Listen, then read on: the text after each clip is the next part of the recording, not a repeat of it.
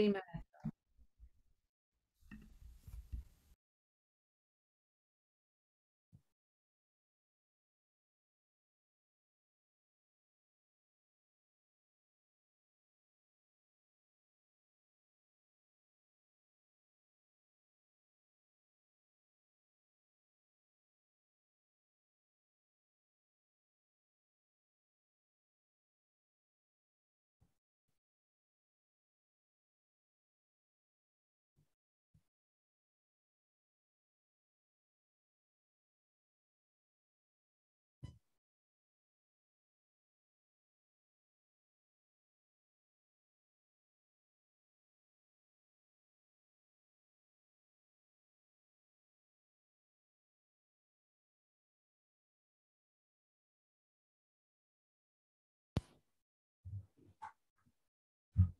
Welcome, dear audience and speakers.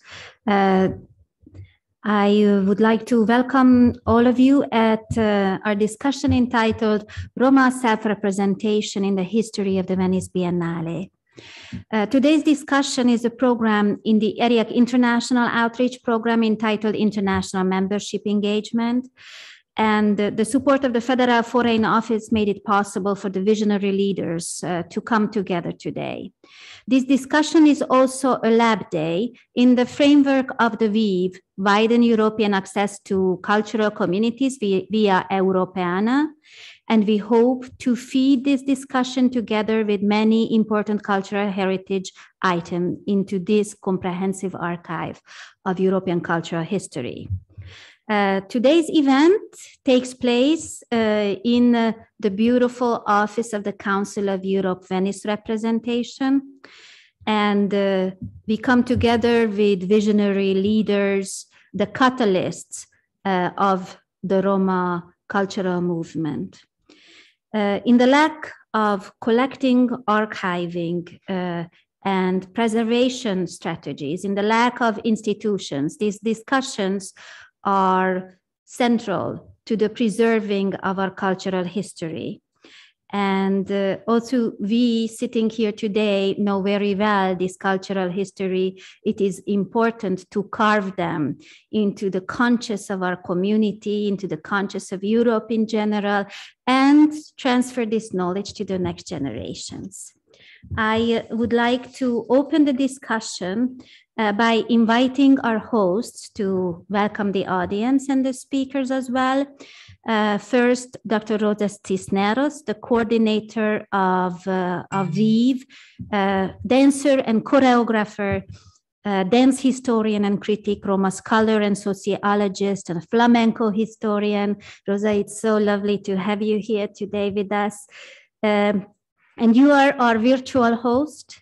I also invite Luisella Pavan-Wolfe, head of office of the Council of Europe representation in Venice and a longtime supporter of ERIAC's initiatives for cultural inclusion and recognition, and a supporter endorser of both the Futuroma exhibition in 2019 and the 2022 exhibition. So I would like to ask the two hosts to welcome the audience. Rosa, the floor is yours. Thank you. Thank you for the lovely invitation. I'm really excited to be here with everyone. So many lovely people in Venice sitting next to you, but also online. Thank you to everyone who's made this lab day and this event happen, especially the technical team. For those who would need or would like an audio description, I am a female wearing a striped blue top with a royal blue jacket over. I have medium length dark black hair, wearing glasses, olive skin tone, and sitting in a white chair. Thank you. I am here as Rosa Cisneros, an artist and researcher, part of the WEAV team that is based at Coventry University in the UK. I just pulling up my slides now. Very briefly, want to share. Can you see my? Yes. I see heads. Yes. Okay. Yes. I am part of the Coventry University Institute for Creative Culture, the Center for Dance Research. So I wear several hats. But this project has allowed me to collaborate with our friends and family over at ERIAC, and they're also a project partner. And we've, as Timea said, is to widen European. Let me just widen European access to cultural communities via Europeana. It's a new project that's co-financed by European Union under the Connecting Europe Facility program, which is aimed to enrich Europeana with great content of tangible and intangible heritage and to develop new tools. So there's several things we're trying to do with the project, but a main thing is to bring cultural communities together via the Europeana platform, which I'll very briefly describe what that is in a few minutes. But we want to look at representation, inclusion, accessibility, several of these big questions, but really kind of focusing in via the communities and what the communities are asking themselves or what they could be asking themselves, and also how that can feed back into major cultural heritage institutions and other spaces. So, yes. So, what is Europeana? Europeana is a digital library, and they work with thousands of European archives, libraries, and museums to share cultural heritage for enjoyment, education, and resources and research. They are a website that's located online. They have several items on their digital library. Some are open access, some are not. There are different copyright around different objects. And so the hope, as they put it, they want to transform the world with culture. They want to build on Europe's rich heritage and make it easier for people to use, whether for work, for learning, or just for fun. So they really want to take existing cultural heritage items and open those up to more people, but also they want to aggregate more content. And that's what we're doing within the project, is we're working with several communities to do that. And within this Lab Day, we're looking at the Roma community, but we also have Portuguese folk dance. We have the Castellers from Catalonia and Spain. So really, really diverse communities.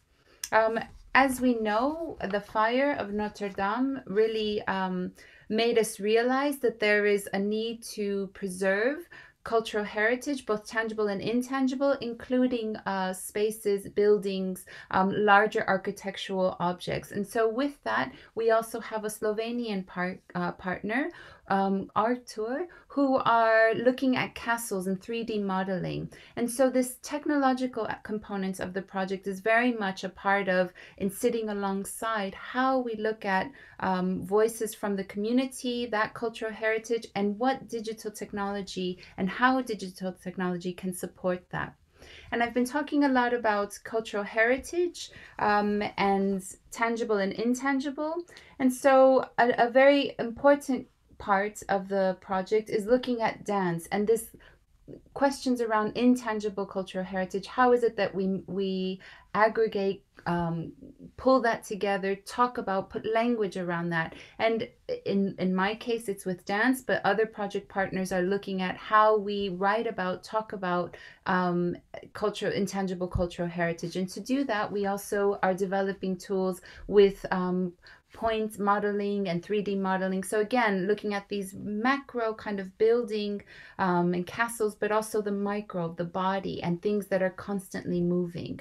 To do that, we have the intersections of people, spaces, buildings, and technology. And within Weave, we have a very specific focus.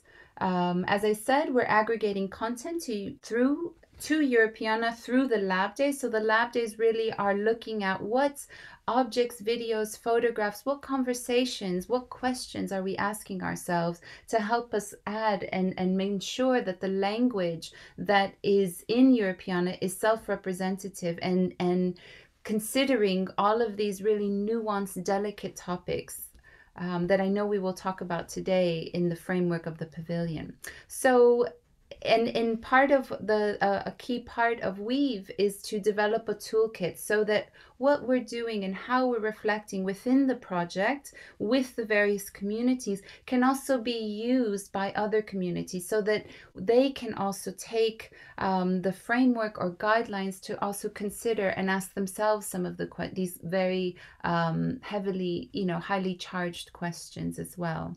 So we will have a toolkit, and yes, that brings us to today, this idea of the Lab Day. So what is a Lab Day? The Lab Day is a space where we take either a problem or a question and try to find solutions, and also think about what solutions are coming from within the community, and how do we ensure that a method that is allowing voices, diverse voices, to come together to really reflect on that, and to be inclusive and accessible as well. And so it's a real bottom-up approach, but also it's inviting people that are in those positions of power, that are sitting in those cultural heritage institutions, to come and listen and to brainstorm as well. So it's a real, I like this phrase that I learned last week. It's a safe but also a brave space, a space where people feel that they can put themselves out there and reflect and maybe ask the clumsy questions. And so within the project, as I said, we're offering and building a toolkit.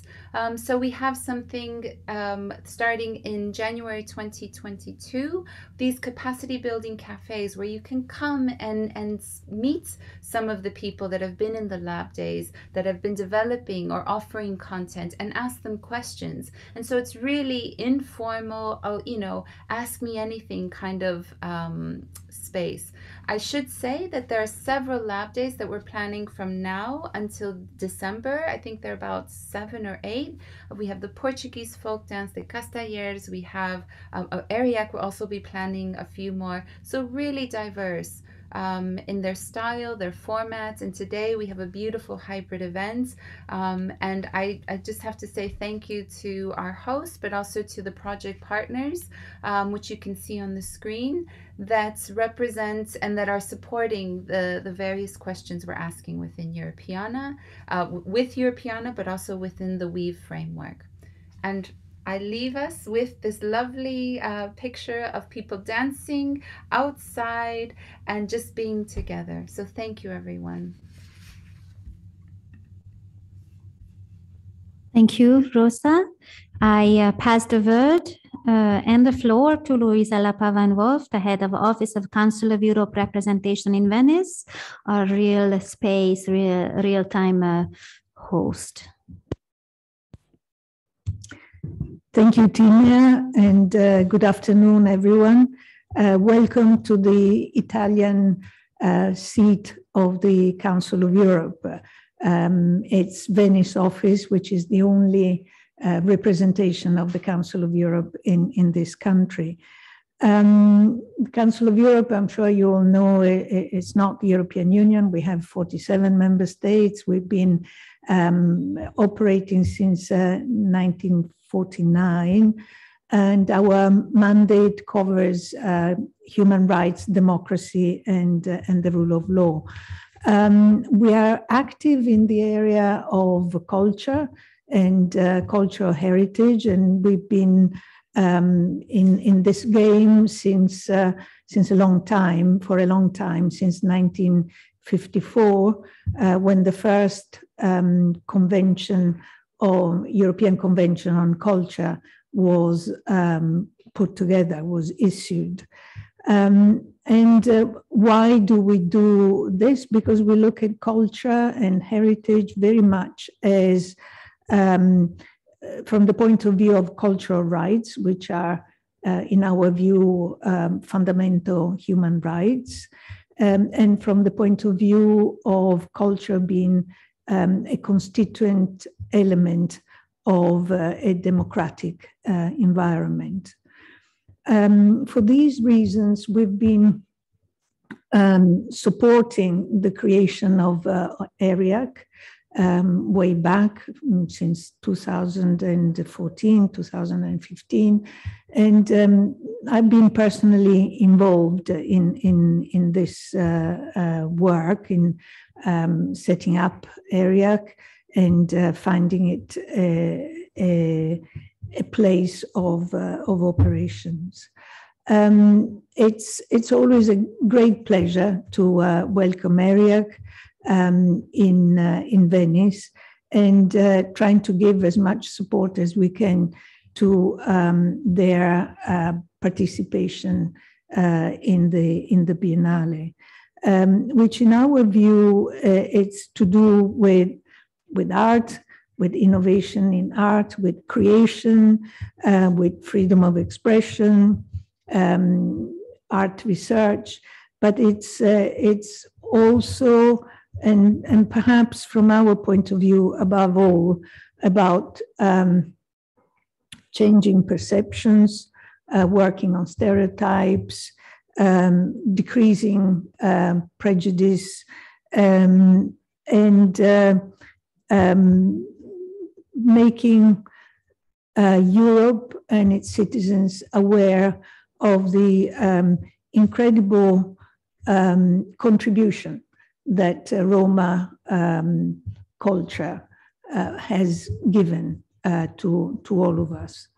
The presence of ERIAC in Biennale has been ongoing since 2007, and what we are hoping to be able to achieve beyond this rendezvous of 2022 would be a permanent presence by ERIAC in this important international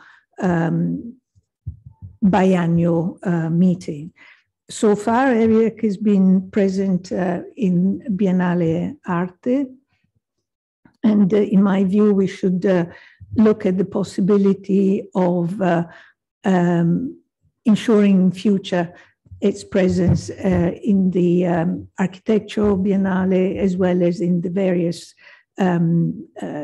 sessions of Biennale to do with music, with dance, and with art, thus recognizing what I was labeling before as the great contribution of Roma culture to the cultural and artistic life and heritage of Europe.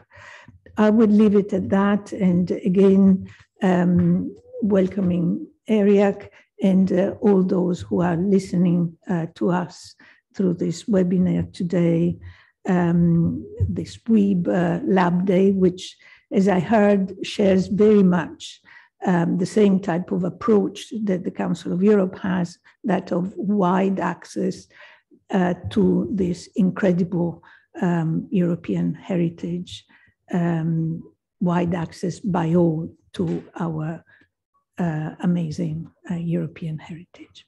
Thank you. Thank you, Luisela Pavan-Wolf, and thank you also, Dr. Rosa Cisneros, for hosting our event today.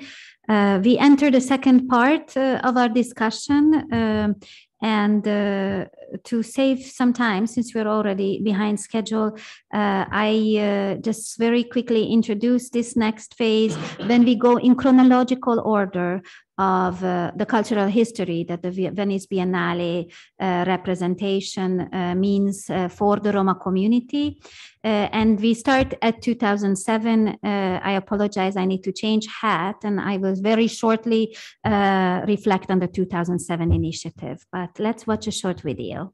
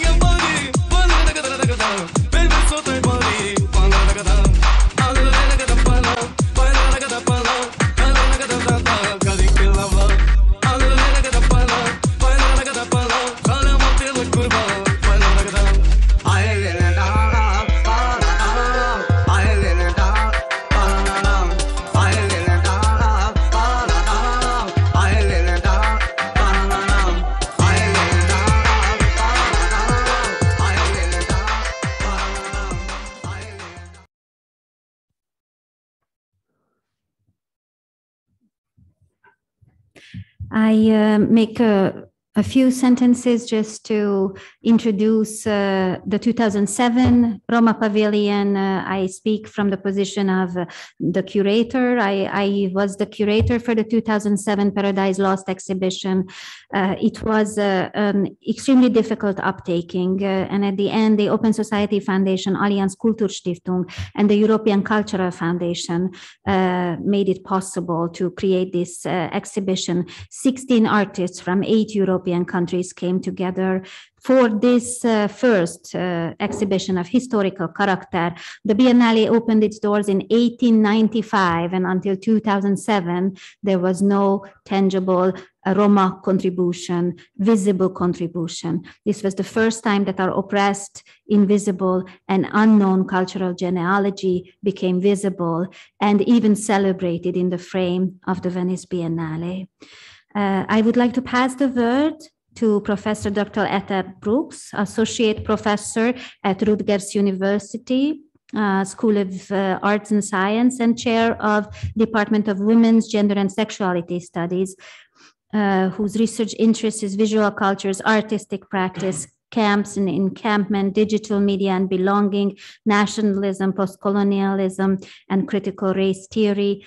Ethel was a contributor to the 2011 Roma exhibition, a contributor to We Roma, and is a jury member to the 2019 and 2022 pavilions or Roma exhibitions, I apologize, Roma exhibitions. And a very important member to the ERIAC community. Thank you, Timea, for that lovely introduction. And it's such a pleasure to be with everyone today. You know, I guess what I want to talk about is partly the Roma presence within Venice and within the Biennale structure. And in particular, to begin with 2011, you know, thinking about that exhibition, which was called Call the Witness. And that exhibition was really, I would argue, an attempt to move away from kind of the physicality of cultural production and into the realm of testimony. And through testimony of Roma and non-Roma, the idea was to come to this kind of claiming of history and claiming of space through, and for those of you who are familiar with kind of the language of testimony and the ways in which testimony has been used as an archive, right, through a kind of non-perpetrator lens, right, so coming from people's own voices and own experiences and talking about the centrality and the importance of Romani cultural production. I was also part of the 2012 Architecture Biennale collaborative event called Zupa Zup Soup, where with Leah Whitman-Salkin, which if Leah, you're in the webinar or the audience, hello, where we invited Romani women from across Italy to come to Venice in the School of Architecture for a dinner party, where we set up dinner. We had a discussion about Romani women's needs, desires, dreams of what accommodation and what home would look like. And that discussion lasted over a course of 4 hours. And it was very kind of generative and quite beautiful. And at the end of it, you know, the one thing that I've always been struck by is that we had this 4-hour dinner discussion. We had cleaned up with everybody. We kind of organized, finished the day. And I invited the women that we had been working with and talking with all day out for drinks. And one of the things that they were very clear about was that they didn't feel secure going out into the streets of Venice as Romani women and being marked as other and perhaps being marked, you know, as people who don't belong. And when we think about kind of that position of non-belonging, you know, we see the ways in which, just as Romani culture is so central to the culture of Europe, to the culture of the world, we also see the ways in which Romani people and our contributions have continually been marginalized. And so these events in Venice are this moment, right, you know, where we can come together and stake our claim in a way that's often, perhaps, to borrow the language of Timea, disobedient or disruptive. And some of the questions that I think we need to bring to that is, what does a claim staking look like? What kinds of possibilities are opened up by the politics of staying in place? I'm currently writing a book on encampment, and one of the central kind of formations of encampment, right? I mean, we have the whole history of the camps and the forced imprisonment of Roma in camps during the Holocaust, right? And also in other wars and in other forms of genocide. And that's one of the histories that we have to keep central as we're thinking about that. And the other history is, of course, the centrality of practices of encampment to Romani survival. And here I'm thinking about, encampment and camp coming from the French se camper, to stay in place. And so what does it mean for us to stay in place, right? These kind of iterations of the Biennale from 2007 through 2011, 2012, 2019, and now into 2022 have always been marked by this kind of resistatory practice of encampment and staying in place. And so what I want us to think about is, what does it look like then on the other side, right? What are the politics of encampment, but what does belonging look like? What does it mean to belong? And how can we ensure a politics and a practice of true solidarity that's marked by Romani belonging, not just perhaps of the Roma here sitting around the table or of the Romani people watching the webinar, but for all Roma? How do we do that, and how do we stake those kinds of claims?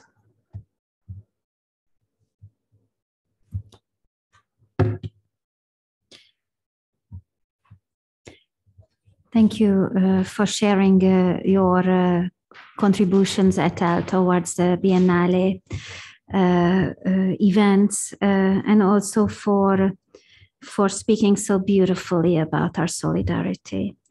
And now I invite Dr. Daniel Baker to speak. Daniel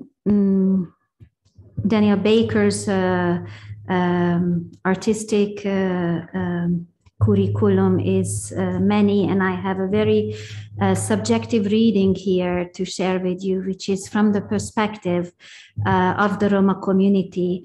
Daniel Baker was an exhibiting artist of the 2007 Paradise Lost exhibition, an artist of the Call the Witness exhibition in 2011.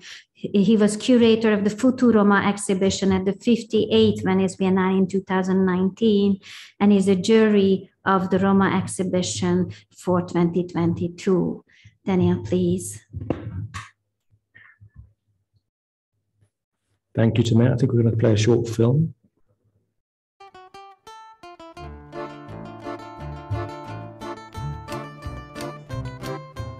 Jöttek is az emberek, és körülállták a mosolygó cigánytündért. Doja kifésülte földig érő haját, és így szólt. Kapaszkodjatok a hajamba, ne féljetek! Belekapaszkodtak hát Doja szép, erős hajába. Egyszer csak azt érezték, hogy felemelkednek és repülnek, mint az irigyelt madarak. Hosszú napokon át kergették így az időt, mire megérkeztek. Nézzetek körül! Ez a cigányok földje!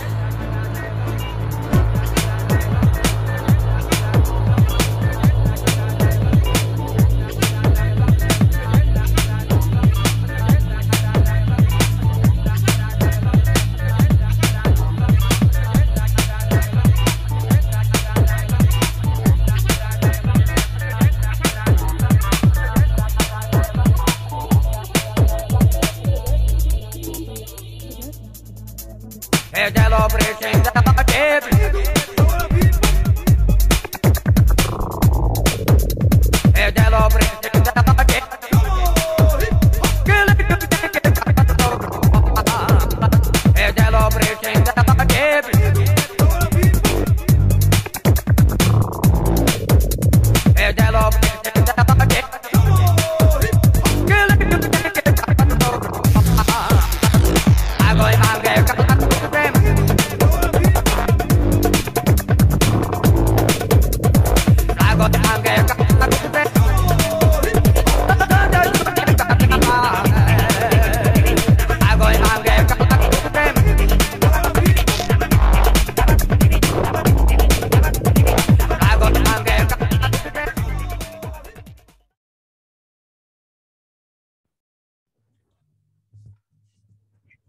Thank you again, Timea, for the introduction. And could we have the first slide, please?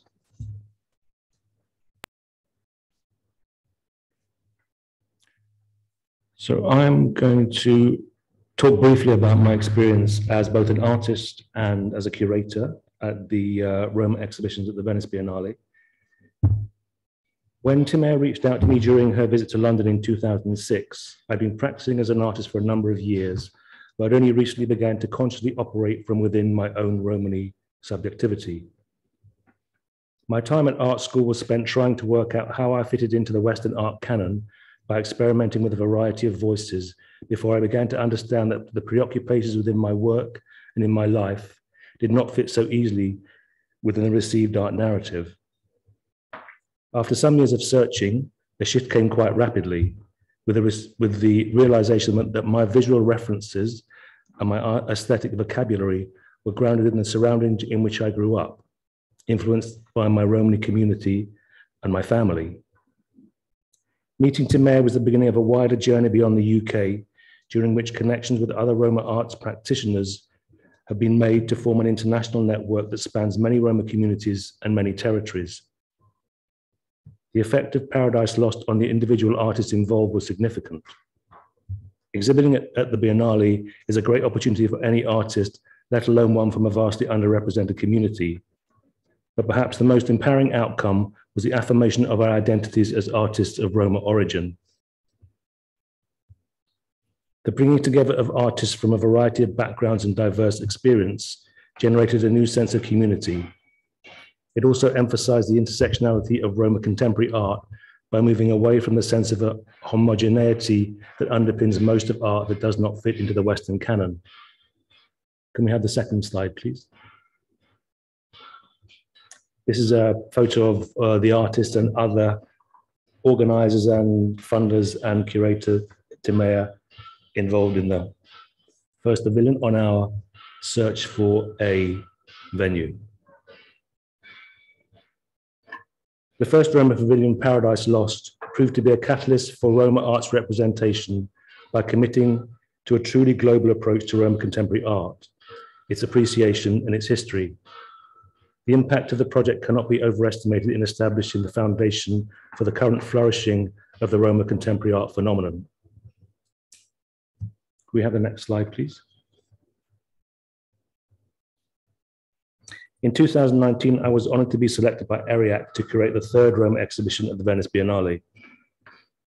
Throughout the Future Roma project, I continue to explore my preoccupations with the links between the traditional and the contemporary, between domestic and professional art practice, and between individual archives and state collections. These hierarchies of representation remain characteristic of the relationship between the marginal and the elite. And by looking into these dynamics, we find new ways of thinking about the relationship between marginalized peoples and mainstream society. The art world is an unwieldy entity which takes time to react to societal change. It therefore often trails behind other more immediate instruments in reflecting and mediating ongoing and emerging inequalities within society. Consequently, the contemporary state of play is often slow to be mirrored within it, indicating a reluctance to look beyond the customary circuit of galleries, art fairs, and biennales to find fresh approaches. Relying upon a limited range of influence and opinion will not necessarily reflect the range and quality of work that is happening at any given time. This is, in my opinion, a difficulty within the contemporary art world in that it is continually self-referential. Could we have the next slide, please? Visibility remains a key issue for Roma communities. Negative images of Roma continue to circulate based on historically prejudiced perceptions of the group, and these still need to be countered with alternative examples of Roma culture and Roma life. Contemporary art platforms can engage with wider society in terms of showcasing the realities of the Roma experience and the value of Roma culture, but they also serve the purpose of giving artists from Roma communities a path of professional development through which to further their careers and impact upon wider discourse. They also represent the opportunity for Roma to become part of public debate in a way that is perhaps less confrontational or unsafe than directly political means. Consequently, contemporary art platforms can offer possibilities that more activist or politically framed platforms may not. No matter how extreme the message or the action, it can still be viewed as less confrontational within the art world than in other settings. Although it can be said that art practice attached to a specific identity position can be limiting, particularly if their meanings are only relatable within a particular context, I believe that good art can operate in multiple contexts and continue to convey meaning and insight in a variety of situations, transcending their labels whilst at the same time embracing them. Future Roma aim to present an example of this by showing works which carry universal meanings whilst also being grounded within a particular subjectivity. And I'll end by quoting Frieze Magazine's guide to the best on view in the Venice Biennale in 2019. Could I have the next slide, please? Resisting the forces that delimit their rights and identity, these artists are claiming national idioms, reclaiming national idioms in a way that hark back to the techniques and traditions of Roma diasporas far and wide. As we face a newly divided Europe and the rise of nationalisms and violence against marginalized groups, these gestures of deviant assimilation feel all the more pertinent. Thank you. Thank you, Daniel, for your contribution.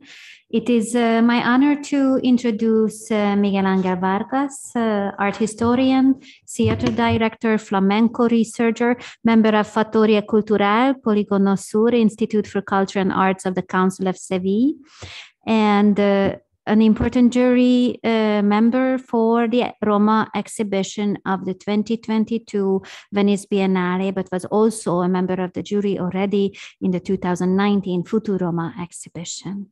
The floor is yours, Miguel. Thank you, Timea.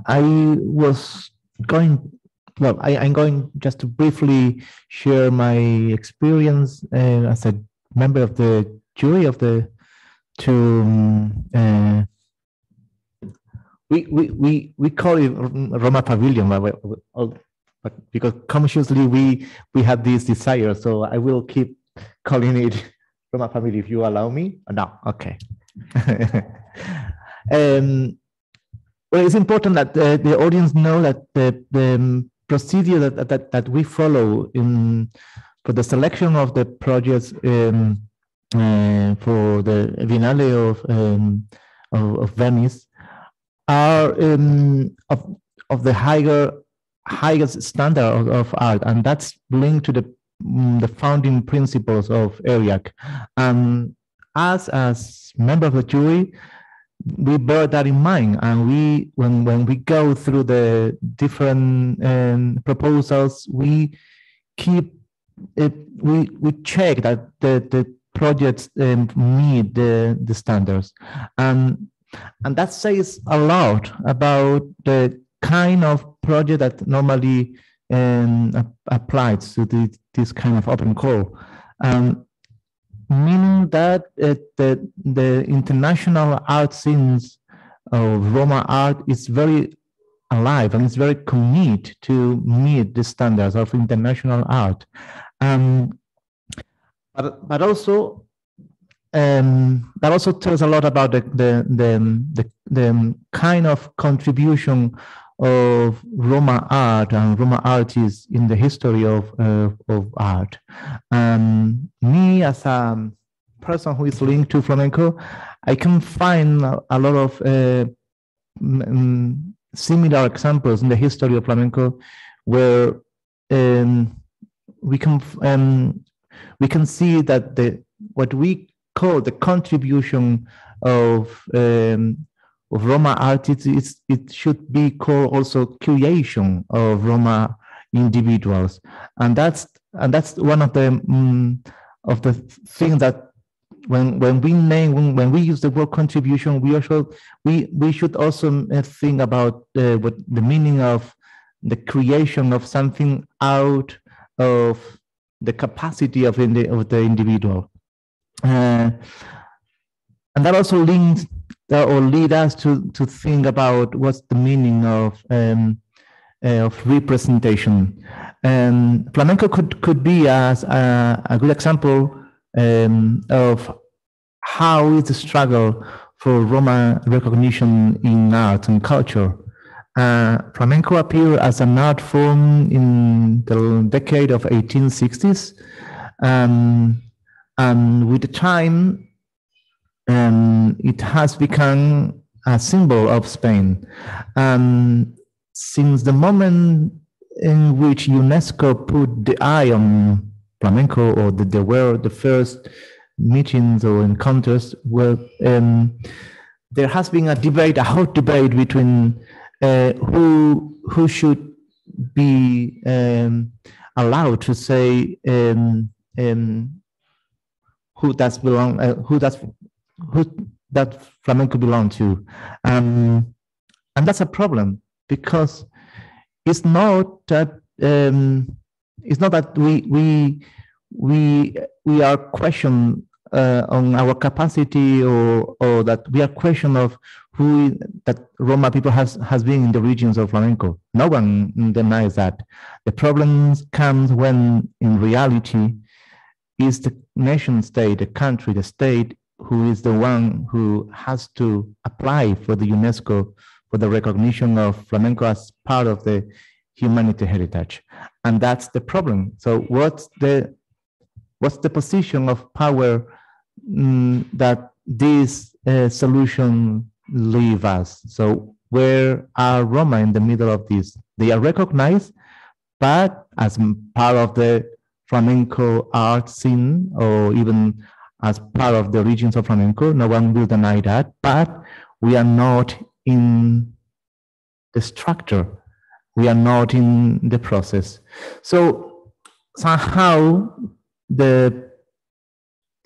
what is happening, or what we wish to happen in Venice, is similar. So we have to somehow find a way to not be demanding recognition, but to have it because we have the right to have it, not because we have to demand it.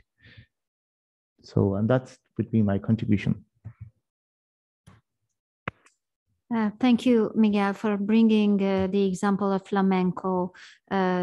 It's important to become conscious and educate also majority societies of our contributions to all natural cultures, and the case of flamenco serves a great example in this education process.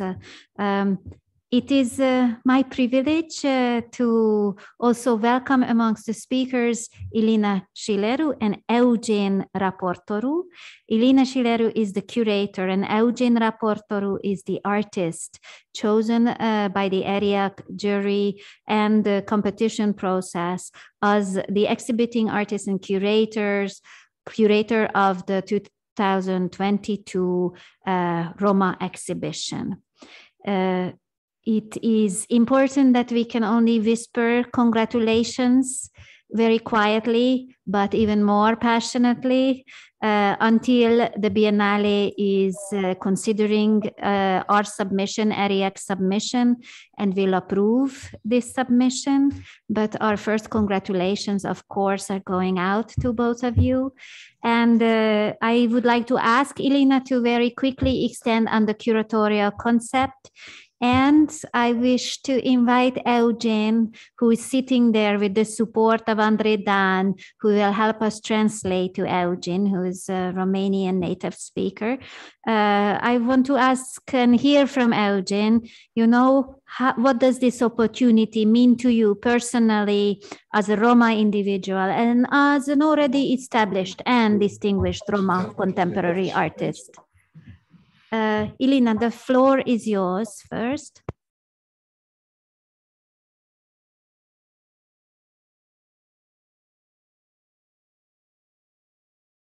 Thank you so much for the opportunity. First of all, I'm honored to meet you all. I should introduce the fact that I am in an airport. I am between airplanes. So I hope you can hear me well. The concept of this exhibition that I proposed to ERIAC is titled The Abduction from the Seraglio. And it comes from a depiction of the abduction from the Seraglio made up after the opera, the well-renowned opera of Mozart, white male, coming from a status of privilege. And the entire arsenal that the rugs that Eugen is considering for this exhibition, the entire arsenal of images that treat exoticization and the role of the image of the woman and the motherhood and the woman in general and stereotypes. It talks about a lot of stereotypes. And Eugen is taking all these themes and trying to reinterpret them. I think it is very interesting that to mention that he is one of the most known Roma artists in Romania, and a lot of young Roma artists are looking up to him. And what he does with this installation work that he's integrating into his concept is very, very interesting. If you come to think of the position that Roma artists are trying right now to accomplish within not only the grounds, the local grounds, like the Romanian art scene, but also if you think of it in a larger context. It is very much to talk about.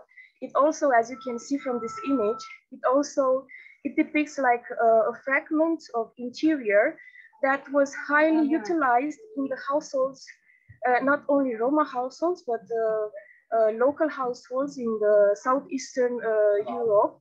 And I would emphasize on the communism households. And this rug that you see here depicting the abduction from the Seraglio is actually a frame towards an idealized view upon history and upon cultural symbols. So this exhibition holds a lot of keys that open up a discussion about history, about understanding history, about perspective, and about shifting perspective, coming from a very simple theme as the one of the rug that everyone used to have in the 70s or starting with the 70s in Romanian households. But as I said, it's kind of it became a generalized stereotype to have this rug inside of your home. A thing that vanished during the 90s or starting with the 90s once the communist bloc started to fall. And of course, Eugen combines the painting with the installation work in a very, very playful manner. And he opens up a context for performances and panel discussions about the themes that I aforementioned. The role of the woman, the stereotype of the Roma artist, why not the Roma artist, of the Roma community, and not only the Roma community, but also not only the Romanian Roma community I was trying to mention, but the Roma community itself in the Southeastern Bloc. I hope I was I integrated all that I intended. Thank you so much.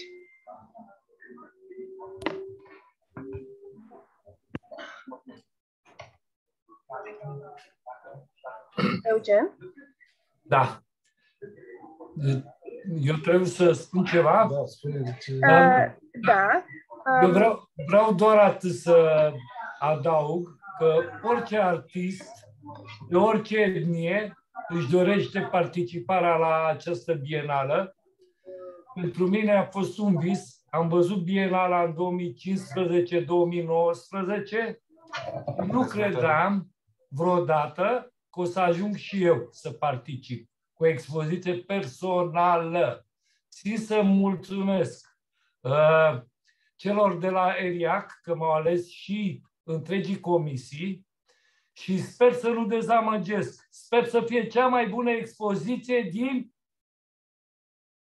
Bienală. For any kind of artist, and especially for me, it's a big honor to be part of this biennial. And I would like to thank you for the chance offered by ERIAC and by the jury. And I hope I will not disappoint the public.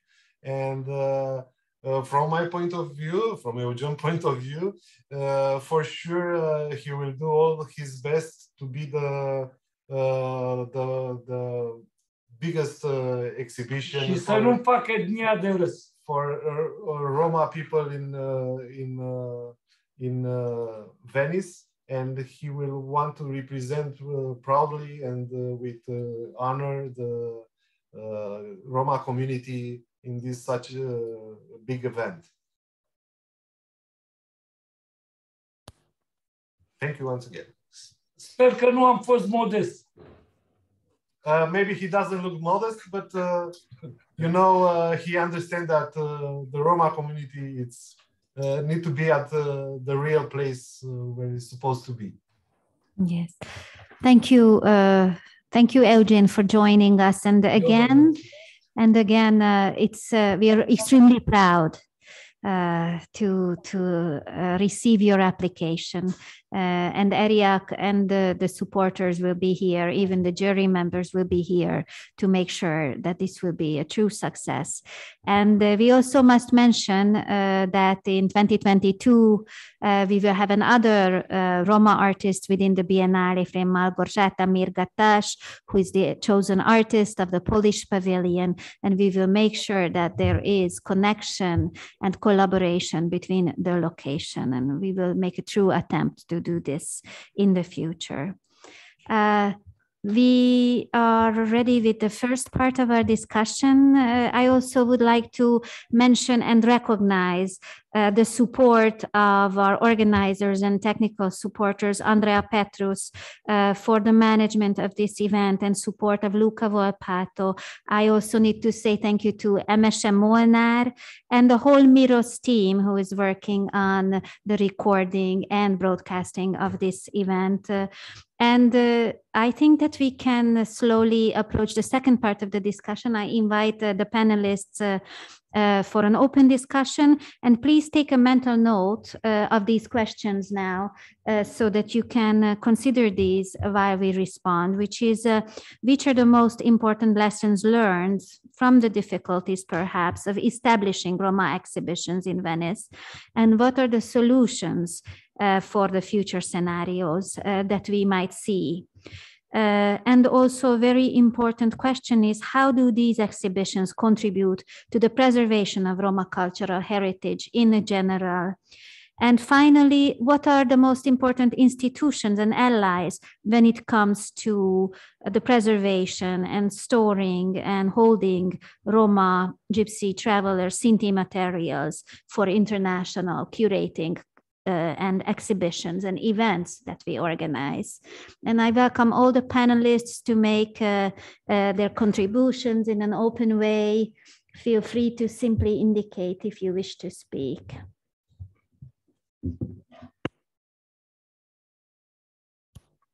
Etel, may I invite you?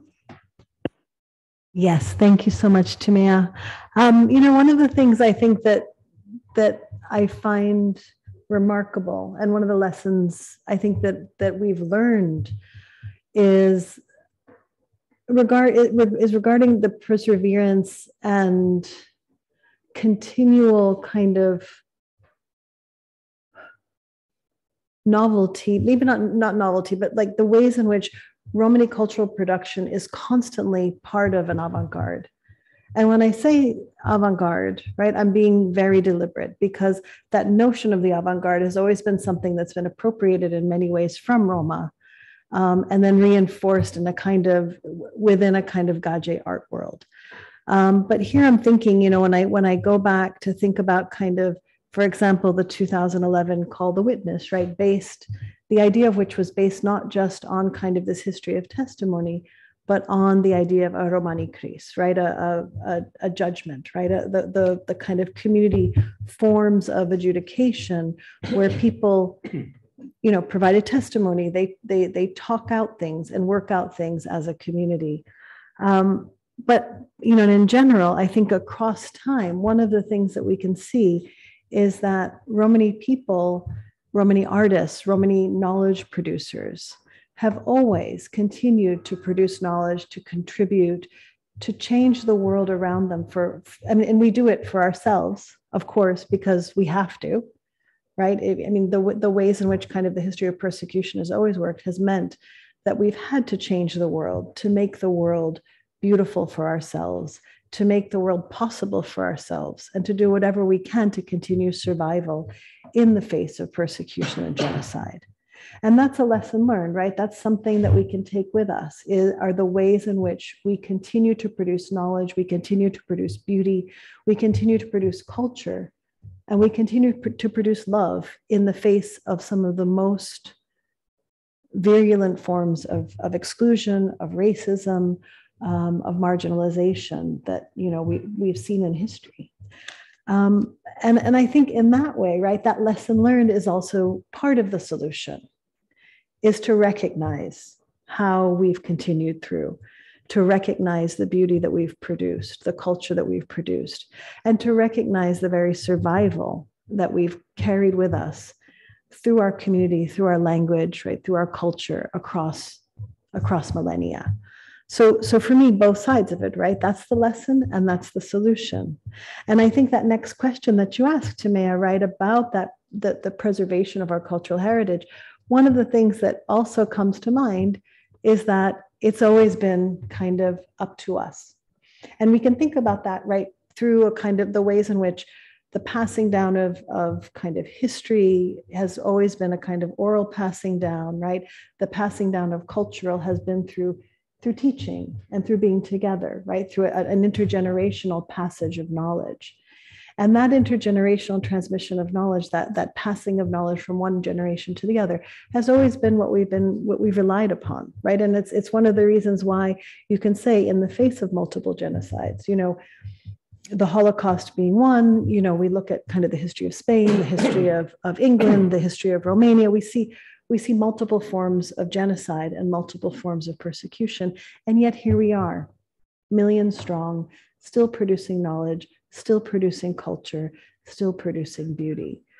And so for me, right, one of the kind of, when we think about the necessary institutions, I could be very blunt and say, we have to just stop the Gaje from taking our stuff and our knowledge and our beauty, which is is very blunt, right? And it's and I'm saying this in a kind of resistatory mode, right? A very strong rhetorical mode. But I think the other side of it is that we also depend upon the solidarity of non-Romani institutions. We couldn't have built ERIAC without the solidarity of the Council of Europe or Open Society foundations or certain nation states, right? We couldn't have built what we have without people coming forward and recognizing and saying, yes, what you do, what you have, who you are is beautiful. And so our claiming of belonging, our claiming of beauty, our claiming of who we are depends on both things, on the key institutions that that support us, and that's across the world there are key institutions, and upon also the strength and the perseverance of our community as knowledge producers and as cultural producers, as artists, as intellectuals. And when I say intellectuals, I mean in the everyday. I don't mean kind of in the university or where, because a lot of that persecution has also has really relied upon excluding us from access to certain kinds of formal schooling, right? So the knowledge that we get from our mothers, the ways in which, I know how to smell sweetgrass and weave sweetgrass is from my mother, the ways in which I know how to cook certain things, the ways in which I know how to tell a safe space as opposed to one that, you know, is not going to be good for me or my family. It comes from my people. And those are kinds of knowledges and forms of intellectualism and forms of cultural production that we've been handing down across generations and across centuries. So it's really that balance, right? Both the challenges we face, the lessons we learned, the solution and the possibilities of those, and then what solidarity means across communities and across spaces and across centuries. Sorry, I went on too long, but thank you.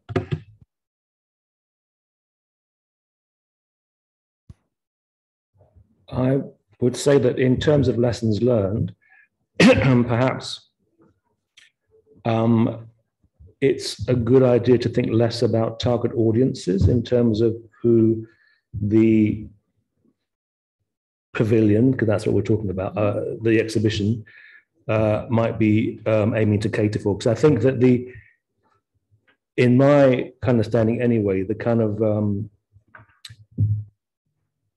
for instance, with the second pavilion, I think that was seeking to chime with a particular audience, a contemporary art audience, contemporary art press audience maybe. And I think that was successful on some levels, but at the cost of other elements of the exhibition. So I think that, yes, we want to be visible, we want to have as much influence as possible, but I think the way to do that is to be true to the content of the exhibition, and the artworks and the concept itself should be enough to be able to transcend those particular audiences and be able to bring us the kind of recognition that we want. I mean, that's what I try to do with Future Roma, basically rely on a good concept and the artworks to really speak for themselves. I think I mean, this is a question for curators and perhaps more than artists, but I think that as in framing an exhibition, the curator has so much influence that it can turn the same piece of work into a completely different object. So I think that we need to be careful about who our hoped for audiences are, and in a way put that to one side and make our audience everyone, because this is a very strong concept and it's a very strong set of artworks. So I think this is going to work very well. And I think this current exhibition that we're having in 2022 will speak to lots of audiences and bring us a kind of momentum to continuing from the three previous exhibitions. So I would say that my primary lesson learned would be not to try and cater for a perceived audience, but make it as good as we can and to speak to as many people as possible.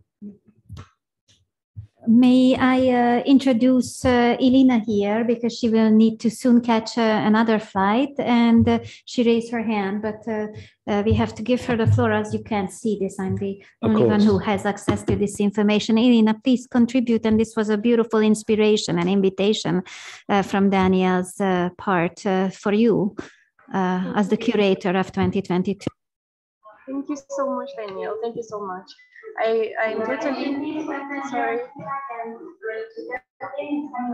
I'm totally agreeing with you all. And I would like to add just one thing. This exhibition, I think it brings together also a larger community. This connecting item that stands at the ground of this exhibition, this rug, which is something very simple.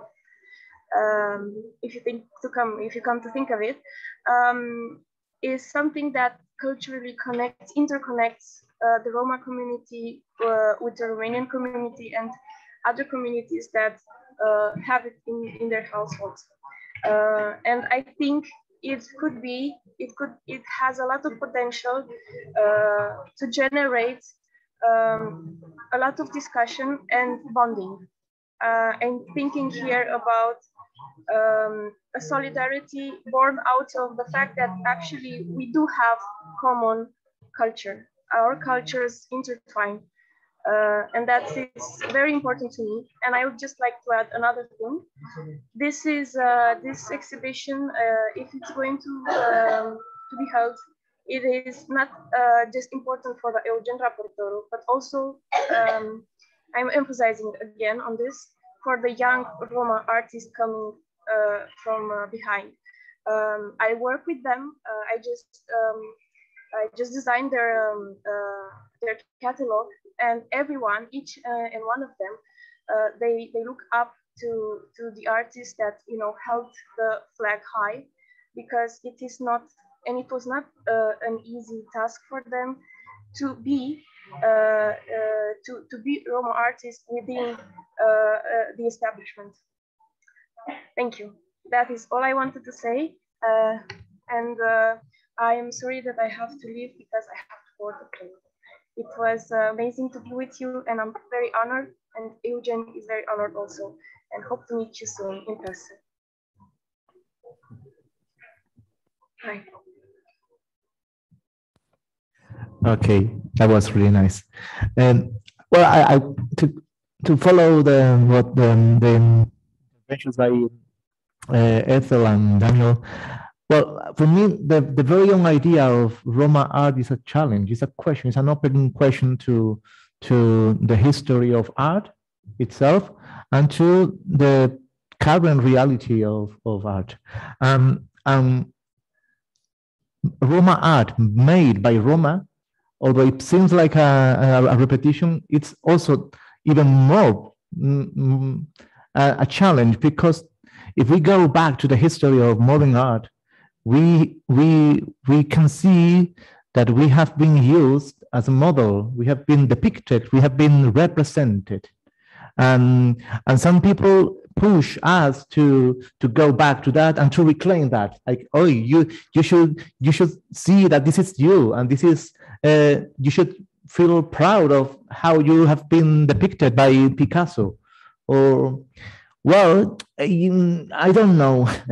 I think the good thing about what ERIAC is trying to show here in Venice is this open question that Roma art made by contemporary Roma artists is an open question to almost everything, above all the institutionality that sometimes try to rule us, like if we were out of the rule. No, we are not.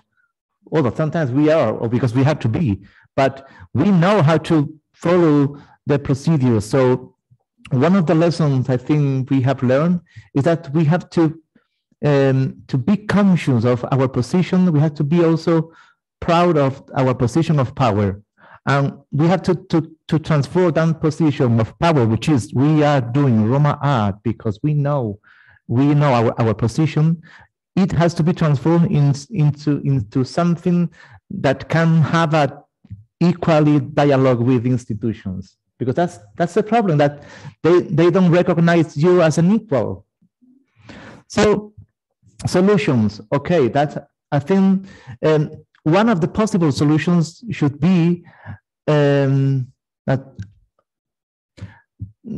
we Roma, the immense variety of Roma who are interested in art, we should support, even critically, but we should support the presence of our Roma in international context, like the one in Venice, because we can then reverse the symbolic capital. So sometimes we are told you have all the capital, the symbolic capital, but you don't have the power. Well, I think we can reverse that, and we can say no, we can have both, yeah, or we have to have both. And yes, and then the question of how the exhibitions helps to preserve the culture, yes, they do. But what I wish, and I think you might agree, what I wish is that we can show this art made by Roma artists in all the Roma communities, and that's why it's important to be in places like Venice, that it can help us to realize, wow, this is also us. This is another possibility of us. Yeah, obviously we wouldn't have done this without the support of allied institutions? Yes, obviously. But that's also another question that should go to the institution that still don't help us or don't recognize us. That why are so few institutions acknowledging that Roma they are, and they don't need them to be. They just are, and they need to treat them equally.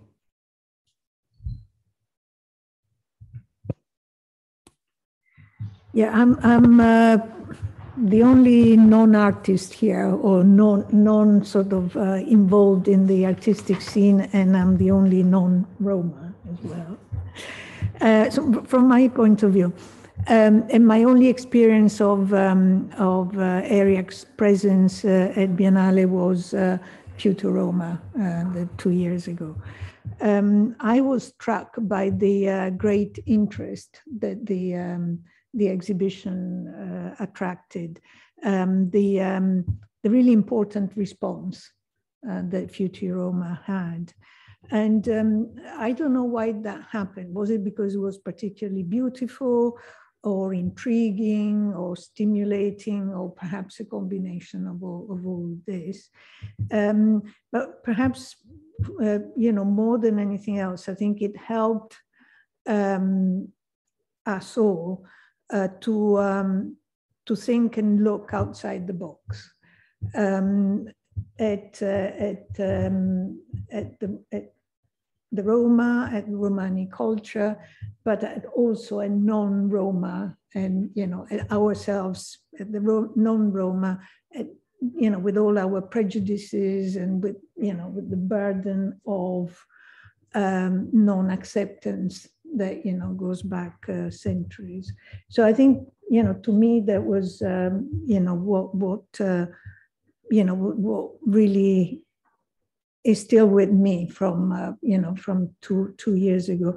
And when I talk about the interest and the response, I'm thinking of the general public. Going back to what you said, general public, but also institutions, and the art world. So I think that the reach was really wide, the response was wide, and from the little I know about the submission to next year's Art Biennale, I mean, I see, quite a few similarities in a way in the approach to what Future Roma was. And I think, if I'm right, I think, the next presence is going to strike the right chords. Lessons learned apart from this, the wide reach and the great interest and the response, I'd say, we should really be thinking of a permanent presence at Biennale. And, if we can't talk about a pavilion, presence of some sort, and try and widen it. I think that, this year's theme of the Biennale architecture would have been a great one for the Roma presence. So art, architecture, but also, what are considered in a way, well, I was going to say the minor, but the sort of the more recent, biennales, theater, music, dance, all areas where Romani culture could make a great contribution.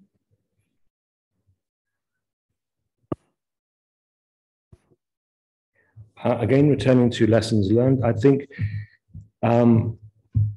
perhaps the previous pavilions have not had the kind of community reach that we might have wanted in terms of communities on the ground being able to access them. And I know it's very difficult to get to Venice clearly, but maybe in the next incarnation we can have a more extensive online presence to be able to share more. And I understand that there are going to be community-based activities happening within the pavilion as well. So I really welcome that.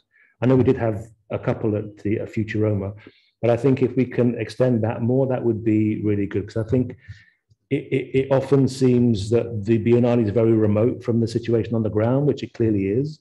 And, you know, yes, the Biennale is an elitist institution. Yes, it's very exclusive, but it's an important place for us to make progress in our main ambition, which is for equality. So if we can share that experience of the Biennale on a much wider footing through, I think it would probably have to be, particularly in the light of COVID and the impact of that to continue, I think in the light, and I think through digital means or other means, maybe trying to get a catalogue printed early on so that we can distribute that as well, maybe, or some kind of literature that can be more widely distributed. So I think accessibility to the wider, not just the wider Roman community, but wider communities generally would be a good thing to think about.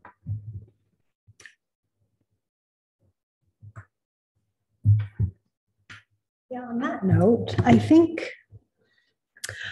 what might actually be incredibly engaging would be to have during the summer of the Biennale a series, so to distribute the catalog, to have a digital presence, but also to have perhaps Biennale parties and multiple Biennales across Europe. I mean, into the US, into Latin America would be great, but to really think about, because one of the strengths, again, of ERIAC is the kind of network base, right? The ways in which it's grounded in communities. So we could have a collateral event of the collateral event in Sevilla, in London, in Belgrade, in Shutka, just kind of thinking about what it would mean to have the parties of parties. I think would be just a beautiful thing. And it would really bring people that engagement. I mean, of course, and I think with Luisella's point about the permanent home in Venice, if we could stop worrying about trying to find a space in Venice, which I think is a lesson learned, like it's always, every 2 years. And I'm going to tell you that I have an idea for the Architectural Biennale. So it may be that every year at some point we'll be doing this. That if that could be kind of taken away, and then we could start to really, I don't want to sort of use the Let 1,000 Biennales bloom, which we have been doing. There's a Roma Biennale in Berlin, right? We've got Roma Trial working on that. We've got various kinds of artistic places and practices that we could bring together throughout a kind of summer of celebration, which would be incredible. I would like to add that your contributions to the acceleration of the Roma cultural production and the Roma art scene as such. And when I say your contribution, I don't just mean personally the panelists, but the contributors of the artists, of the supporters, of the donors, of the institutions who endorse Roma artistic production, resulted in an amazing outlook for 2022, which means that ERIAC and ERIAC's small Roma MoMA initiative have grown into a real institutional presence in many of the art events around Europe in 2022, not just the Venice Biennale, but also Manifesta, Documenta, and our artists will be present in several contemporary art institutions around Europe. And we have to take a moment, as you said, Etel, and celebrate this. And of course, we arrive to this other pause when we have to say, how do we construct a longer term and sustainable strategy for the preservation of this energy, for the preservation of the tangible items that we produce, the preservation of our cultural heritage, and turning around the cultural heritage discourse as well, which never recognized our knowledges, our knowledge about the universe, our knowledge about our own history in Europe, our knowledge about the contribution to national cultures. So all this is undervalued and invisible, and it is time that we slowly smuggle this into the into the consciousness of European art and European cultural production. So this was to incent you to think with me how to overcome these vicious circles of this rejection, because the Roma art project is very much of a political project. Yeah. As Daniel said, to quote him, it's self-referential often. And on the other hand, we are also asking for spaces for ourselves. And these spaces are claimed to be isolated. You know, the term cultural ghetto is how the vicious circle operates. So I'm also wondering if you see this tension as well that I identify in the ERIAC life and in the cultural life of our community, and how to overcome, how to address this in an efficient manner going forward. Well, I don't think we should deny contradictions or tensions. I think we should encourage them, because that's the way we have survived, like in tensions. So with both, I mean, we encourage these contradictions everywhere, and that is being present in the majority society, as we have been since always, and having our own concept of time and space. So the good thing about Roma art is that itself is a conjunction of both. Yeah. So, well, how to? Well, that's the way I see it. So I wouldn't deny the contradictions. I wouldn't deny the critical positions of different the wide different diverse Roma artist community. But I will try to, well, that would be a way of trying to spread all over Europe and make them support this dream, no? Of, yay, come on, brothers, we should show our people what we are able to do. Obviously, our people and everybody, yes, but don't be afraid to show our strength to our people.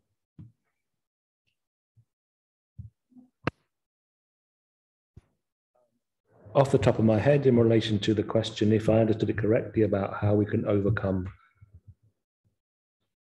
resistance to inclusion in larger institutions like the Biennale in a more formalized manner. I think that's the question I'm answering.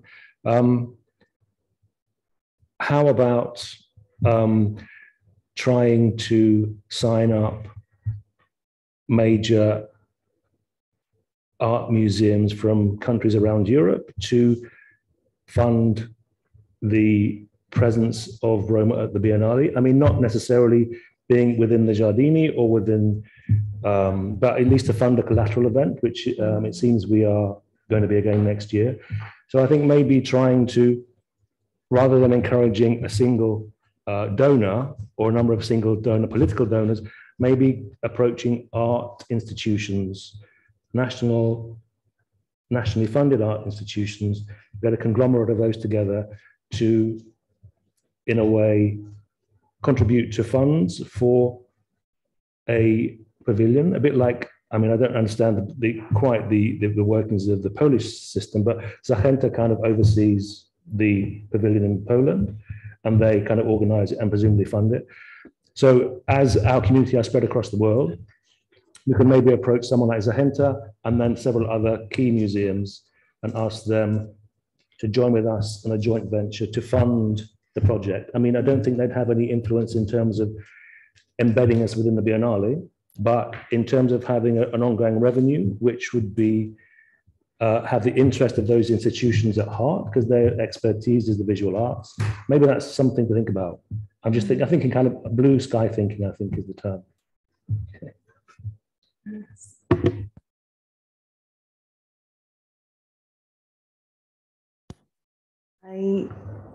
I want us to think a bit about what that might look like, and think about kind of what it would mean to bring, and you know, so I'm thinking certainly Zahenta, but certainly then the Tate and its sugar money.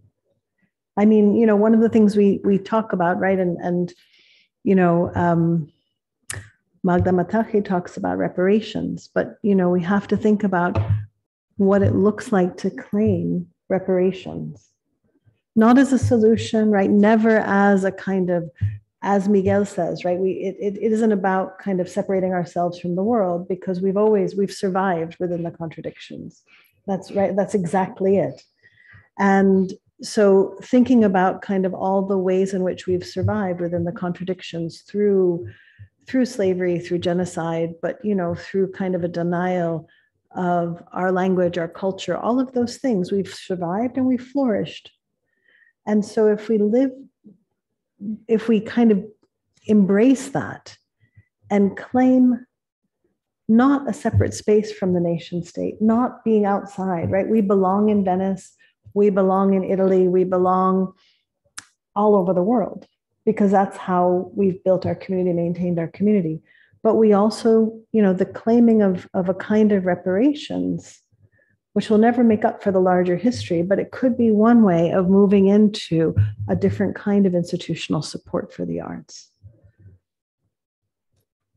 I think it's very timely as well, because given the amount of kind of scrambling to get black faces on walls in museums at the moment in the light of Black Lives Matters, they are kind of crying out for alternative representations of community. So I think it's a good time to be approaching institutions to, in a way, exhibit to them the benefit of having a Roma program within their institution. I mean, if we signed up a number of these bodies, their contribution would be negligible in terms of individual museums.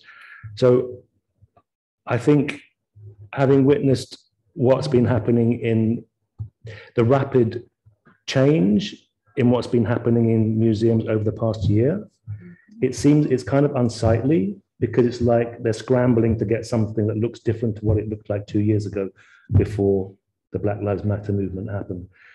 So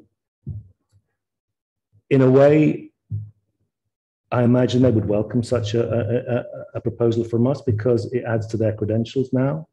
It makes them seem to be moving away from the model which up until 2 years ago held sway. So I think, I mean, maybe this is for a private discussion. Maybe this shouldn't be on the internet, but I think it's something we can think about.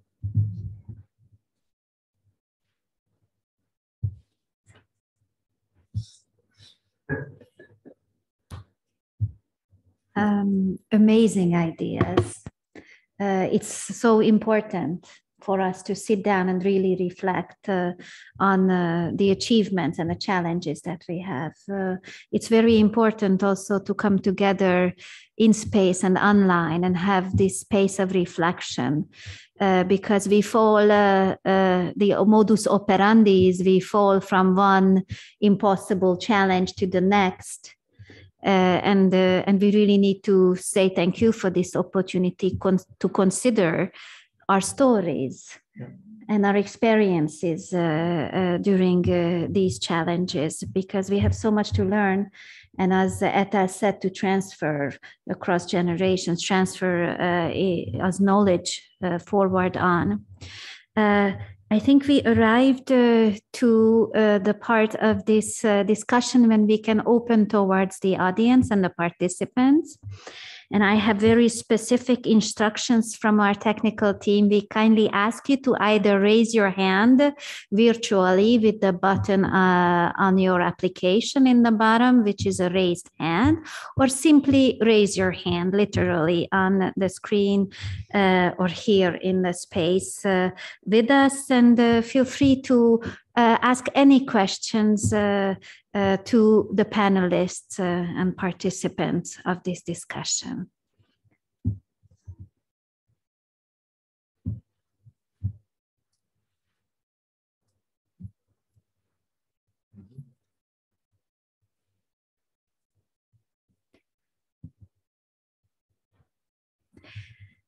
There are questions in the chat. Andrea, you indicate if there are questions? There isn't at the moment. I also prepared with a very nice question for our panelists, which is, if you think back in the histories of Biennale participation, which are those moments that you felt that really embody this highly charged political, emotional, and cultural moment that we seek with the Biennale participation? Not for sure a moment, but something that you can describe here, as perhaps we haven't spoke about yet, or just an artwork or a contribution, the visit of the community. Very subjective contribution I'm asking, I know, but this is why it will be interesting to listen to. Okay, I have something from, I mean, just even 2007, when I was just, a little Romney. I mean, I wasn't so little, but I was a little Romney in 2007 in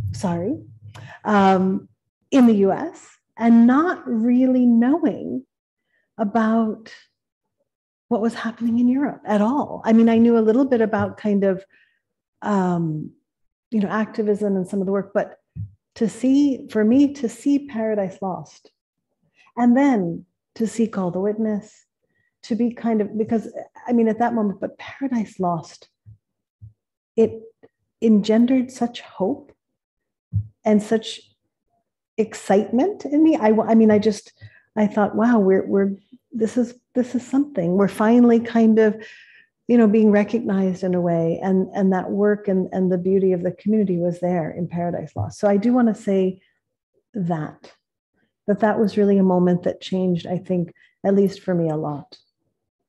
But I think across the time, the excitement around. So, and I'll stop soon because sometimes I start to go on, but thinking about working with all of you and working with those of you who are in the audience right now, but maybe not, but the possibility of working together and creating new worlds and new senses of the world has meant everything. I mean, that is something, when I think about kind of my first, really understanding that there was a Romani community outside of my family, right? Because I had an extended family and I thought, that's who we are. I didn't know anything else, right? And that family was, really held me in so many ways, right? But then to think that we have a larger community and we can all do something together to make the world a more beautiful place. It just changed everything. I mean, I could talk about all the years and across the ways and particular pieces of art, but that larger feeling across time and across space is something that really, for me, it's held me. Thank you, Etta, for this, the bravery to share. We really appreciate it. Thank you. I would cite the opening of Future Roma. And at that opening, I was approached by Angelica Stepken, who is curator of Villa Romana in Florence, a fantastic contemporary art space. And what's interesting for that about me is because it showed that the exhibition and everything that had gone on into that exhibition, from ERIAC, the artist, and myself, was being appreciated by another contemporary art professional who wanted to take that show to her space. And that precipitated also the inauguration of two artist residents at that space, two artist residencies. So we invited two artists. We had a jury, we invited two artists to spend time in this residency at the Villa Romana, and that's happening again this year.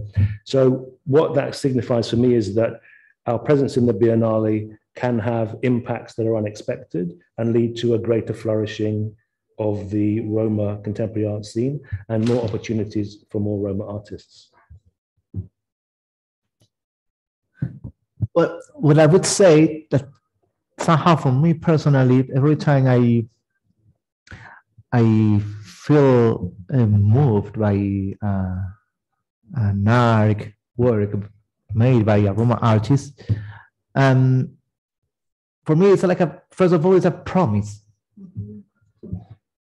It's a promise of what I would like to see. Like I want to see more. I want to see more, but at the same time, I want to see it many times. And I want to see many times in special spaces. It's like when you go to a church or you go to see, sometimes you go to that church to see one painting because you like that and you feel good. And then you just justify that and you make a debate around that. But there is this kind of connection that that sometimes some works can provoke. So, and that is, for me, that's one of the most crucial experiences in Roma art, which is the Roma individual capacity to connect to other Roma individuals. And then from that experience, that there is something new and old at the same time happening. To me, what's exciting about the Roma presence at Biennale is the implicit recognition of Roma nationhood. I mean, we don't want to call it a pavilion, but it's a collateral event, but it's a Romani presence, and it's a very large, the largest minority in Europe, the most discriminated today minority in Europe, and it's a nation state, and it's here in Venice, and that's exciting. Thank you for sharing these very subjective responses, also with the audience. And we have additional questions. One is will there be any connection established between the Roma and the Polish exhibitions at the Biennale? As the audience knows, that Polish exhibition will contribute a Roma artist, Małgorzata Mirgatash, as I said before. So this question, I don't think we can respond to yet. But I think we can say that we've, Małgorzata Mirgatash is ours just as much as she's Poland's, right? I mean, we've loved her and her work and supported her work, and we want to continue to do that in whatever form we can, right? I mean, I think that's part of it, is that this is a celebration for us, and we're hoping that we can continue those connections. I think there are bound to be connections, even if they're not formalized. Well, the connections already exist. We have worked with Małgorzata Mirgatash several times before. ERIAC wishes to contribute resources and energies to the Polish pavilion. There is no formal agreement. I mean, the Polish pavilion has been announced a few days ago, and we need to hear from the curators first before we make a public announcement on the formalities. But our passions, our hearts are also in that location, and also that location would give the Roma cause very important political recognition as well. And the community, of course, the community that considers the Roma exhibition a pilgrimage place during the Biennale shall see both locations. We have audience interest, and as I see, Emese Molnár would like to address us. Is that possible technically? So, Emese, please take the floor.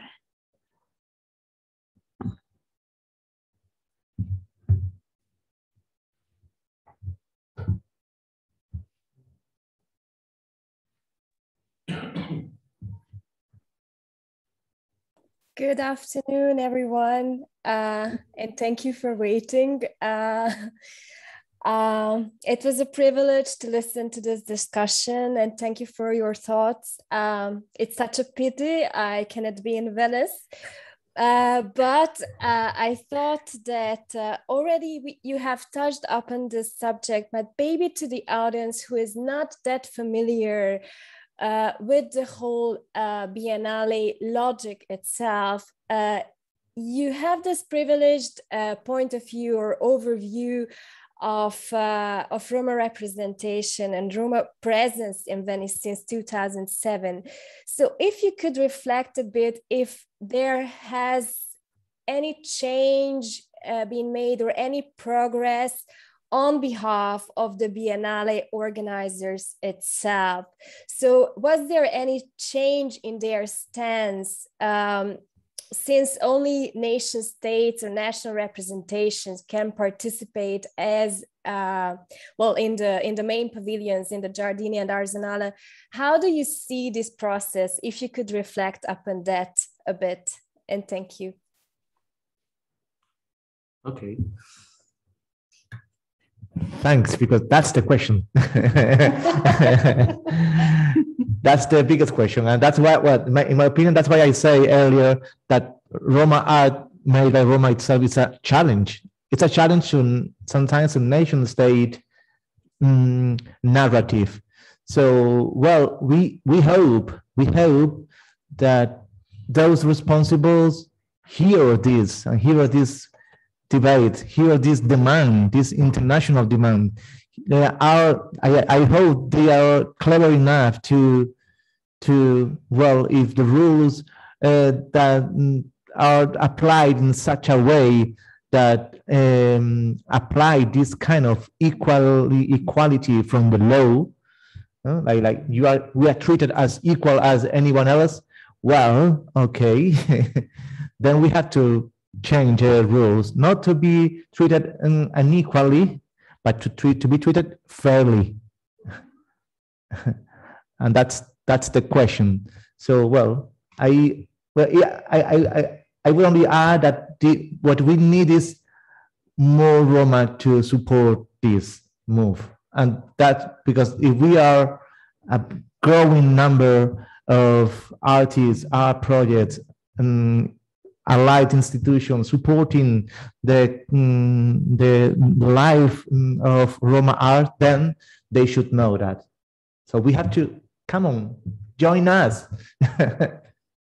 Yeah, and I also want, I mean, I think it's really important because yes, that is the question. And I think Miguel's point about being treated fairly is very different from being treated equally.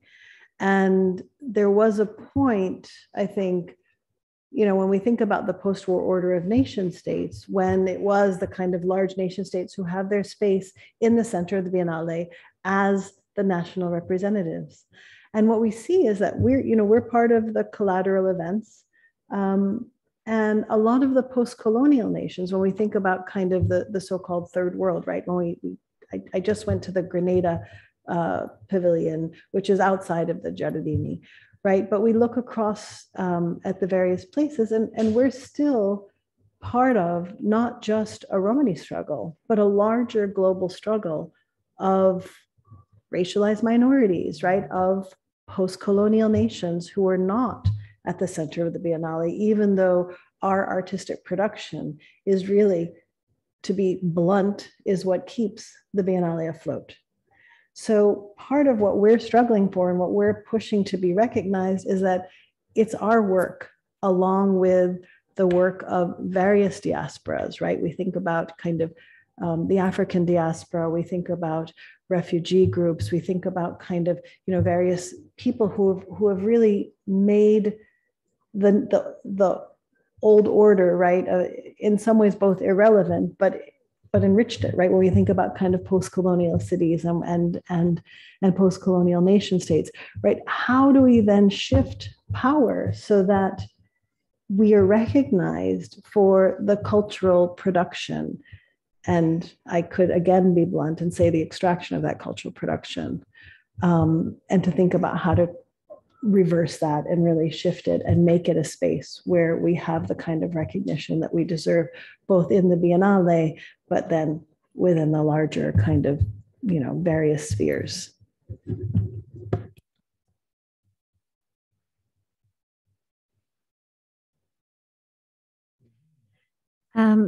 I will continue with another extremely challenging invitation and question from the audience, which is, how do we imagine the mentioned permanent presence at both the Art and Architecture Biennale to influence other cultures outside of common territorial narratives of cultural representation? So we did mention permanent presence amongst our ideas and potential solutions, and the audience is asking us to imagine this in more detail.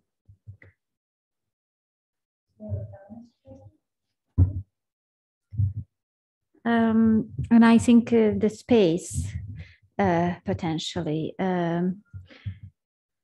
Every time we come to Venice, to the Biennale, the space is the major question, apart from the collateral event fee, and a permanent location perhaps would solve or make it easier for us to be present in Venice. There are no specific plans, but perhaps it is better to put our energy into finding a permanent location.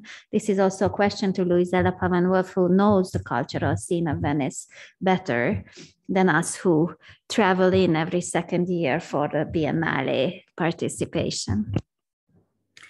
Well, in Venice, you have a lot of empty spaces. They would need restoring, and the upkeeping wouldn't be cheap. But basically, the idea would be to have a sort of an ERIAC antenna in Venice. A space where you could keep a small secretariat, where you could organize artistic presence, events throughout the year, and also a space which would be large enough to host the art or both architectural biennale. I mean, that would be, I think, in my view, and waiting for a pavilion in the Giardini, or together with all the countries that don't have a pavilion in the Giardini. I mean, that would be a solution which would ensure that you don't have to hunt around for a location every year or every couple of years.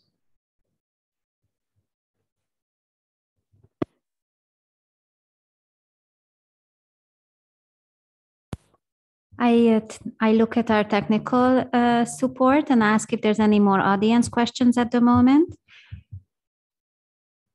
And I also take a look at the audience on screen. And if there is no more hand, yes, Rosa, please. Hello, yes. I've been quite excited by all of the things, listening to everyone remember and reflect, and critically reflect as well on the previous events or artworks and experiences from that personal but also that professional lens. And I think there's something quite important there that keeps kind of coming up, this idea of that the Roma community were diverse, that there's something that we can transcend these borders and boundaries through art and through this kind of collective representation, but also not forgetting the individual. And that, I think, also this idea of using different platforms, whether that's kind of that body to body or the digital or different countries, and how, so it's also bringing me back to some of the questions we're asking ourselves within Weave around, what is a space like Europeana, this digital library? How can that support some of these processes of critically reflecting personally and artistically reflecting? And that opens up questions around ethical questions. It opens up questions around our values, our personal ones, those as a community, those as artists, you know, the values or ethical questions for a dancer might be very different from a visual artist. And so how do we continue to kind of challenge ourselves to keep thinking? And the more presence we have in these number of spaces, it feels like it supports that, it primes us to think about that in a number of ways. And you know, and also another point that I've heard is around the political. There's a real kind of political point that in presence that we have through this artistic work and that practice. And so that feels also really important to just kind of honor as well.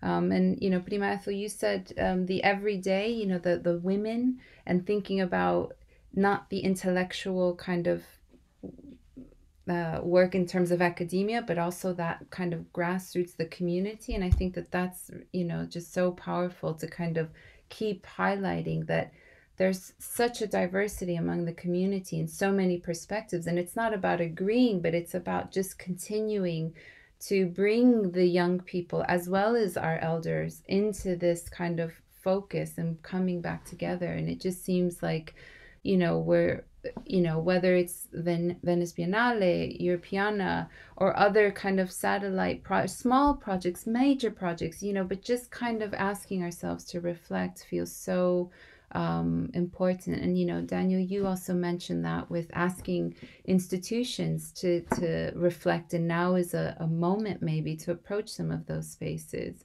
You know, and Miguel Angel, you were also describing, you know, flamenco and how that's a really kind of very specific art form that's very layered, and how, you know, we think about the past but also just move forward, and how do we let flamenco be its space? It is there something of you know, Roma art. And so yeah, I just, you know, I found this whole day really inspiring. And I know our artist Eugen has been very quiet, but I don't know if you wanted to say something as well about, you know, you're kind of part of now this space, and it just feels so thank you to everyone for it's been really exciting and really inspiring. So thank you.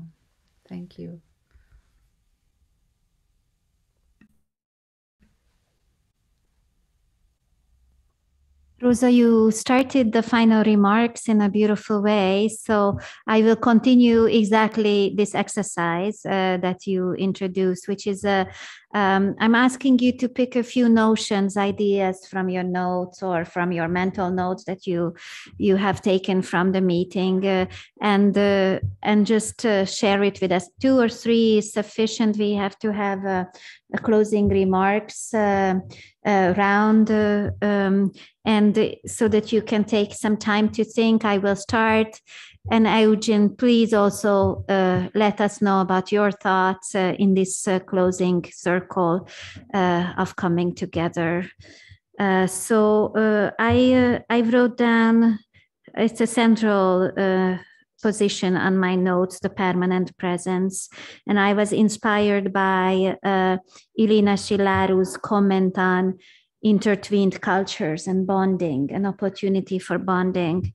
And I loved Daniel's recommendation, which also rings with Ethel's idea of multiple celebrations, parties within the communities. But Daniel mentioned the next incarnation could actively invite the community and engage the community. And I really liked so many notes I have taken of the beautiful texts, ideas, and sharing that you have done today.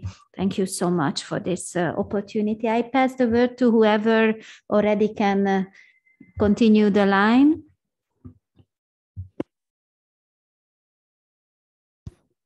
Well, I'm kind of aware of the fact that we've come a very long way since 2007, and your original idea, Timea, of a Roma pavilion in Venice. And this year we're going to have presence in 2 pavilions, which is fantastic. So I think even though maybe progress is slow in terms of changing the beast that is the Biennale, I think we can take some victories with us today and some ideas about how to enhance our position and how to move forward to a place of more security here. Yes, it's been good today to kind of see the trajectory of the development of the idea of contemporary Roma art from its beginnings until now, and the very bright future that it has. So that's been very, very rewarding for me. Yes, for me, it's been a pleasure to discuss and think and dream together, and I hope some of the ideas that we have shared can get into position, so we can just feel the proud that we feel every day, but we can use it for being stronger in the political context. Yeah. Do you want to go? I was inspired by a number of things. Yes, I want to continue to dream together. And I was thinking a lot about, Daniel, your point about including the community and also laying claim to national galleries. And that's incredible. And I think it's very important. And it's something I would like us to build upon. And then, Luisella, I loved the fact that you kind of just put it out there, we're a nation state. And right, and I think, and right, and that's so key, and that's such a deep kind of moment of recognition and solidarity that I really appreciate, and just I love that. And Timea, I was both inspired and really I'm going to think a lot about the ways in which you framed it as turning around the cultural heritage model, that we have to preserve cultural heritage and we have to kind of, to use Marx, right, flip it on its head. Do something where we find something new in that. And Miguel, what I really loved when you said the contradictions and that we live in these contradictions, that it's really our survival depends upon living in the contradiction. And what I appreciated also, what I think, I think is kind of amazing, both the ways in which the participation of our colleagues online who have really come in and said, we're here and we are part of this larger diaspora. So, Rosa's idea of weaving and against sort of the ways in which you're claiming these intimate spaces of the everyday, they're really what we build upon and where we can see our future and our, again, coming back, our dreams and our hopes. There were really quite a lot of very interesting ideas that were put on the table. And I think that we should use the next collateral event to as a sounding board and to test some of them.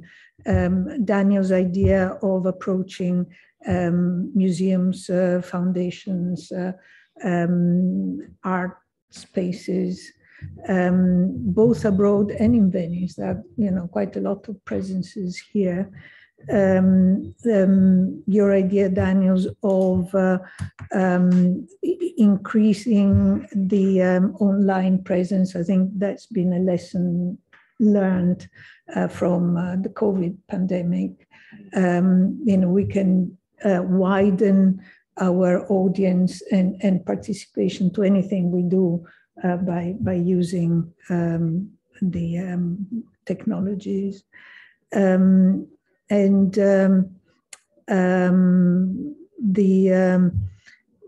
What else? The idea of parting and widening the community reach. Last time in Future Roma, we had a very beautiful event at the end. We should try and increase that. And also, I think next year there will be the presence of the Roma artists in the Polish pavilion and the collateral event, hopefully, and we should use that as an opportunity to approach other national pavilions and try to sell this idea of a Roma presence and space in some of the national pavilions. And these are just some of the, I think the very good thoughts that were put on the table, but let's use the next collateral event really to test all this. Amazing. And Eugen, a few thoughts you take away? Can you share with us? Eu pot să fiu mândru că voi face parte din această nouă eră a etniei noastre culturale. I'm happy and proud to be part of this new era of Roma culture and this new Roma nation. Thank you. Thank you. We're also extremely proud and happy to work with you. And we're looking forward with such excitement, as you heard, to bring in the community and celebrate in multiple locations, as Etel suggested, together with you and your team. We are arriving to the end of this discussion. I think it is my privilege to thank the contributors to the beautiful team of ERIAC, the Council of Europe office, Miros, the technical team, and the engaged and active participants and audience as well. Most importantly, our hosts, Rosa, from the VIV and the virtual part of the discussion, and also Luisella Pavan-Wolf from the Council of Europe Venice representation, who made it possible for us to be here in present, in real life circumstances, and reflect together on these important questions. Thank you for being with us today. And we see you at the next ERIAC event. Bye.